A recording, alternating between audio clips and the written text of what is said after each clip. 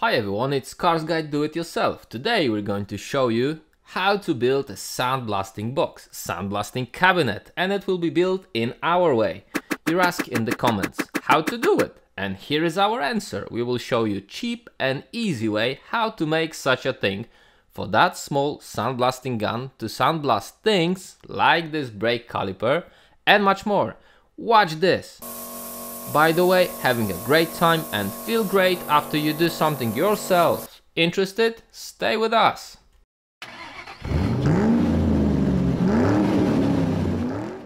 Okay, we will need storage box like this. We decide to use large one, capacity 130 liters. Dimensions are long 78 centimeters, wide 58 centimeters, height 44 centimeters. If you are planning to use it very rarely, a standard plastic lid will be sufficient. But if you intend to use the box often like we do, then I'm recommending to install a piece of glass at the top of the lid. Glass is much more resistant to sandblasting and will not get matte as fast as plastic can.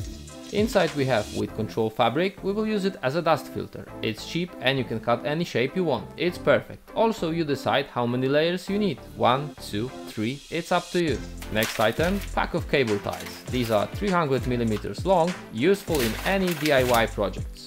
Long strong rubber gloves, they should be long enough to reach at least 3/4 of container length. Pipe couplers, double socket, 110 mm, grey and orange.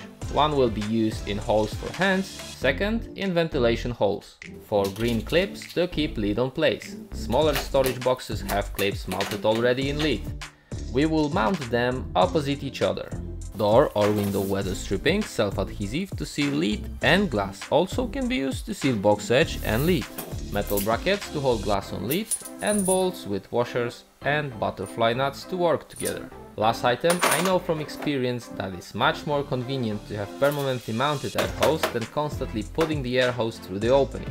Also, it's easier to seal the hole. I will show you how to do it later. This flexible recoil hose is very cheap. Let's prepare those couplers. We have to cut them in half and I will do it using angle grinder. Remember to always wear your eyes protection.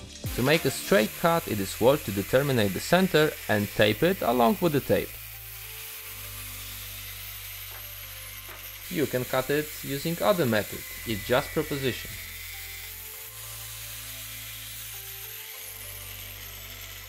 Blunt the edges with a knife or sandpaper like that.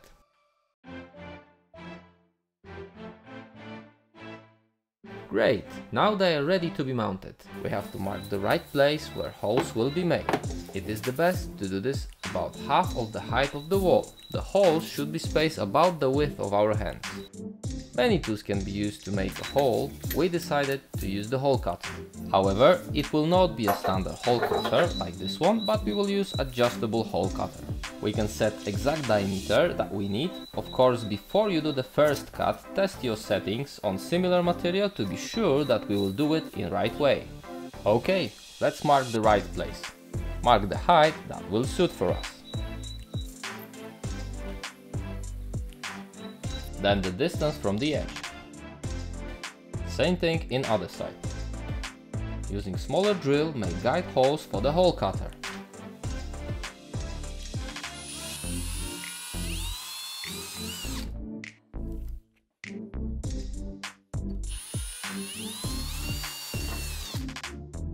Slowly cut the first hole, but be careful to not damage the box. It's almost done. Now using the knife, cut the rest of the way, just small cut here at the top. Perfect, now second hole.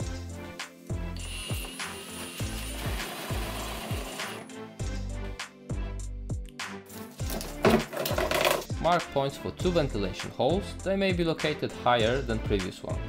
First, the right height. Then distance from the edge. Good, ready to drill guide hole. Alright then, cut the holes. Again using the knife, cut it rest of the way. Here it went without cutting with the knife. It is good to smooth the whole surfaces. We can use sandpaper to do this. We used P180 grit.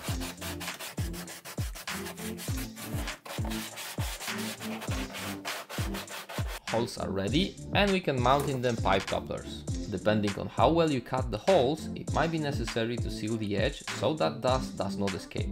This can be sealed with silicone or a tape.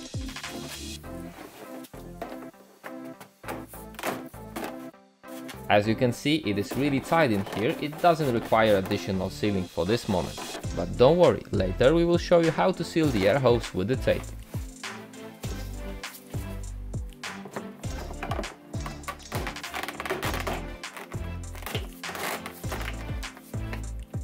Now let's mount the pipe couplers in the hand holes.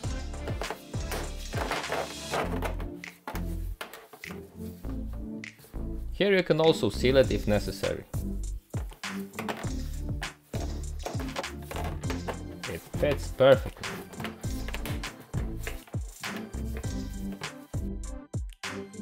Time for gloves. If anyone were wondering why we left pipe flanges, we'll explain it right away. We put an end of the glove outside the flange just like that.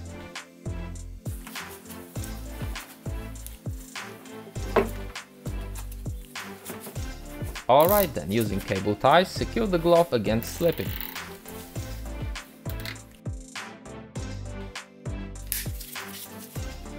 Now do same thing with second glove.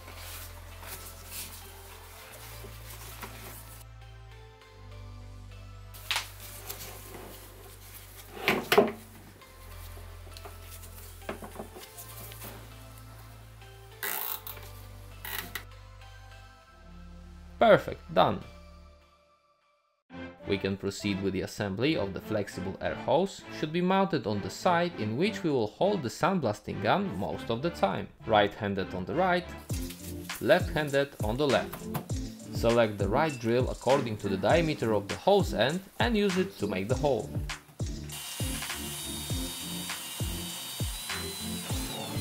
Smooth the hole surface not to cut the hose. Pull the hose through the hole just like that. We've got cap in here, let's fit it with the tape. Tape it, apply several layers so that it wedges in the hole in such a way. Try to push it as far as you can, preventing against slipping. Zip the cable ties on both sides. And ready! In the same way you can seal it the pipe couplers in the hands holes and in the ventilation holes. Also you can block it against slipping using cable ties as we did in here. Ready to prepare air filters. We will use weed control fabric. Depending on the weight of the material, more than one layer might be necessary. You have to check it out for yourself. For better look, we will cut now nice circles. We have prepared a cardboard template with a larger diameter than the ventilation hole. Put it on the material and cut out the shape that we need. Repeat it once again. To make assembly easier, I prepared cable ties half zipped, but still loose enough to fit it easier. Now put on material with cable tie on the flange.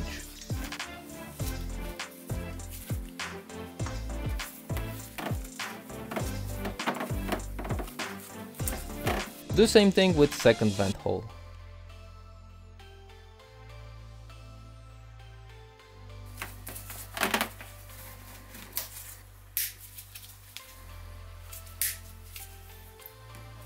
Cut the excess of cable ties.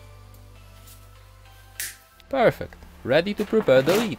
We will cut hole in it to replace plastic with the glass. Before we do that, we have to mark straight lines to know where to cut. We will use a piece of cardboard as a template.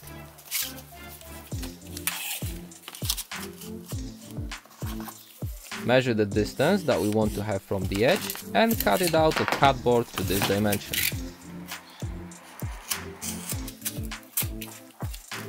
Put the cardboard to the lid edge and draw straight lines around the lid, like that.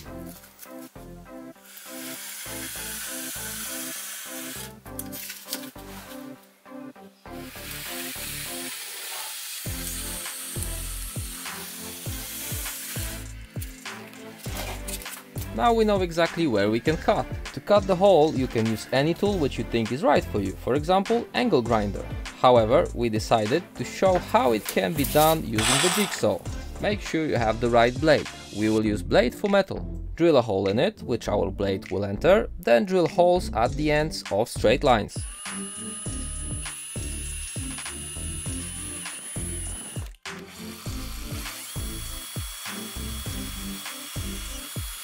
We can start.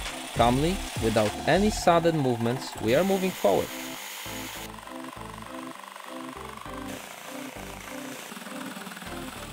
And it's ready. Now smooth the edges using a knife. Unfortunately, but there were points where lead was chipped. It is better if both edges of the cutted element are supported close to the cutting blade. Let's check if the glass fits. Now mark the places for holes for the glass brackets. Mark 4 points. Drill the holes.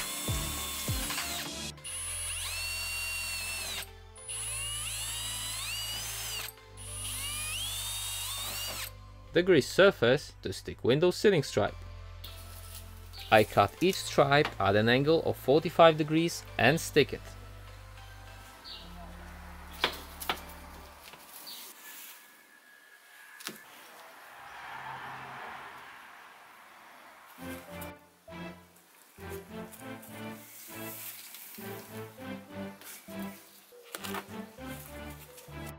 From that metal bracket we will make 4 small brackets, just cut it like that.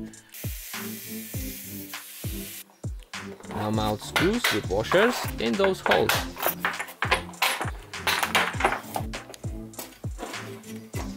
Put the glass on in place where the glass will be in contact with the brackets, stick a piece of window ceiling stripe, then mount the brackets and screw the wing nut.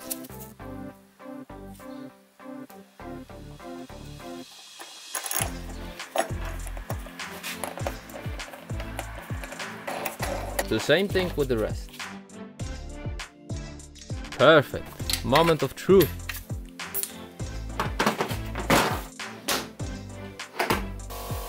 And it's going really well. Thanks to the air filters, there's no dust swirls inside. We can see everything what's going on in there. It is DIY project, do something from nothing. You can improve this project or add some cool features. Write in the comments what do you think and what you can change or add. Best ideas will be highlighted. If you like it, thumbs up and subscribe. Job done. Thanks for watching.